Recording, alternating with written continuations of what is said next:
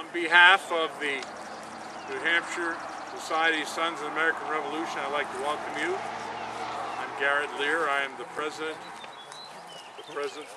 of New Hampshire Society of Sons of the American Revolution. I'm also the chaplain, so I would like to open us with an invocation. And I read from the Atkin Bible, the Bible of the Revolution, from Galatians chapter 6. Be not deceived, God is not mocked, for whatsoever a man soweth, he shall also reap.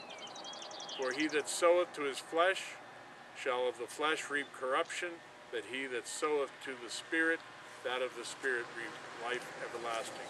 And let us not be weary in well-doing, for in due season we shall reap if we faint not. As we have therefore opportunity, let us to do good unto all men, especially unto them who are of the household of faith. And Father God, we are very thankful to be on this beautiful spot here in Dunbarton, precious place, commemorating the life of Major Caleb Stark, a great New Hampshire native, a great American, a great hero. And we thank you and we praise you in Christ's name. Amen.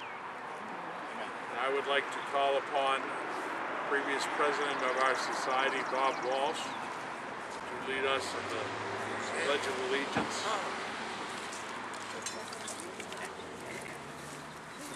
I pledge allegiance to the flag of the United States of America and to the republic for which it stands, one nation, under God, indivisible, with liberty and justice for all. And at this time, I also would like to call upon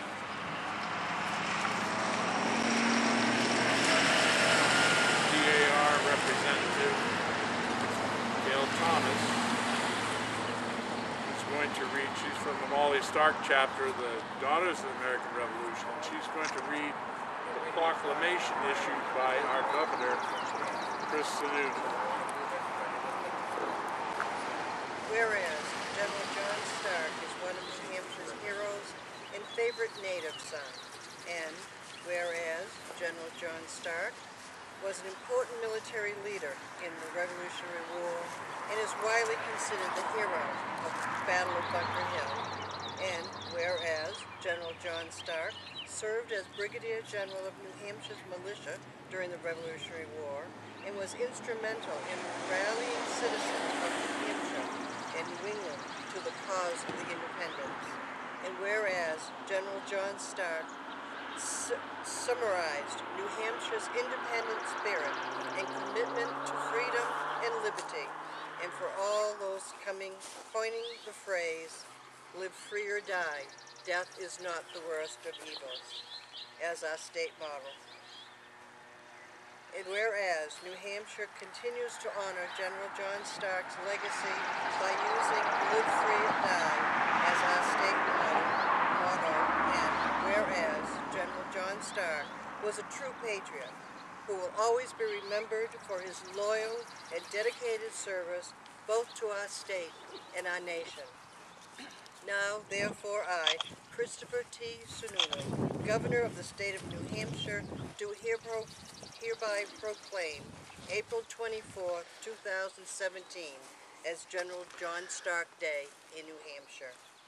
I therefore set my hand and cause the seal of the state of New Hampshire be affixed to this document on the 10th day of April 2007, signed Christopher T. Sununu, Governor. Thank you, Gail. And just for a point of information, the reason why the governor and all previous governors issuing the proclamation is because Stark Day is a New Hampshire holiday, though people don't know many times and have not gotten the day off. Our New Hampshire revised statutes 413-1 say it is Stark Day. So that's why we're here, and I call upon Bob Walsh to give us a little bit of an overview of this great man who is buried in this town of Major Caleb Stark. Thank you, Gary. We could teach a whole course on the American Revolutionary War just by talking about Caleb Stark. When the war started, he was 15 years old and lived just down this road, at the corner with the blinking light. And his father was a commander of the New Hampshire troops in the siege of Boston. And the whole city of Boston was surrounded, and the New Hampshire troops were up on the north side in Medford and Melrose area. And Caleb Stark got on a horse and rode down to meet his father at the camp in Medford. And was part of the Battle of Bunker Hill, where there were more New Hampshire troops than troops from any other state. Caleb followed the army through 1776, which was not a good year for the Patriots around New York. They got beat up. But at the end of the year, there were two decisive victories when Washington crossed the Delaware in Trenton and went on to Princeton for another victory, and Caleb Stark was with him. And so was John Stark, his father. At the end of that year, John Stark retired, and Caleb stayed as an officer in the military throughout the entire war.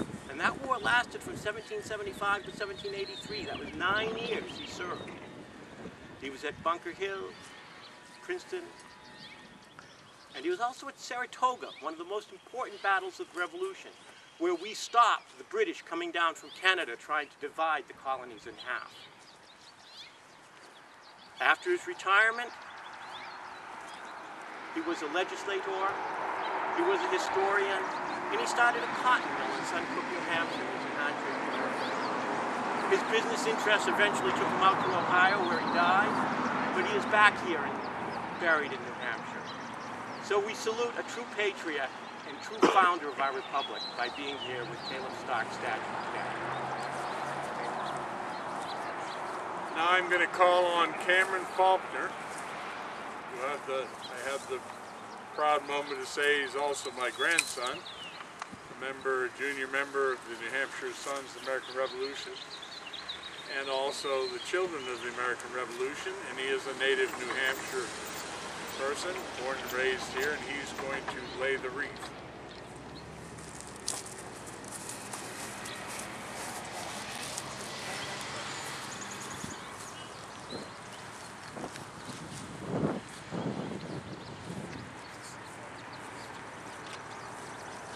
Now I call upon our New Hampshire Sons of the American Revolution Color Guard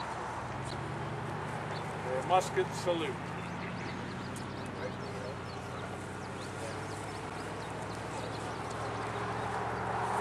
Present. Huh.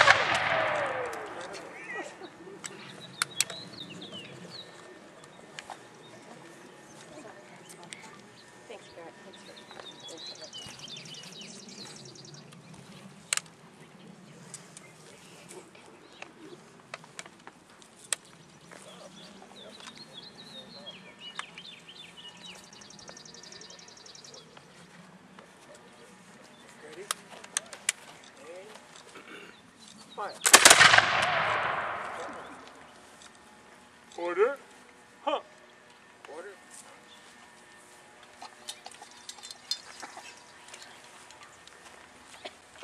Before I deliver our benediction today, I want to thank you so much for joining us here.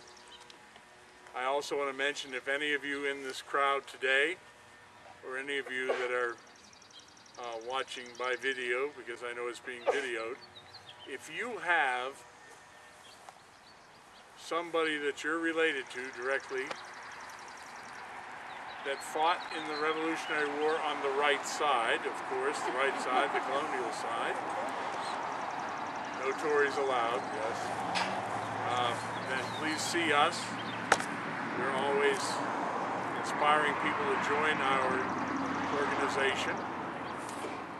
And of course, that would also be children of the American Revolution, fathers of the American Revolution, and of course those that are sons of the American Revolution. And if you'd be so kind, you that are taking photographs today, we're always looking for good photographs so we can post on our website. And so we will have a little time after, before we break up here today, to have some more photo ops, they call that. Glad to do that. Some of the folks here, including General Stark, will probably want to sign autographs, so we'll be glad to do that.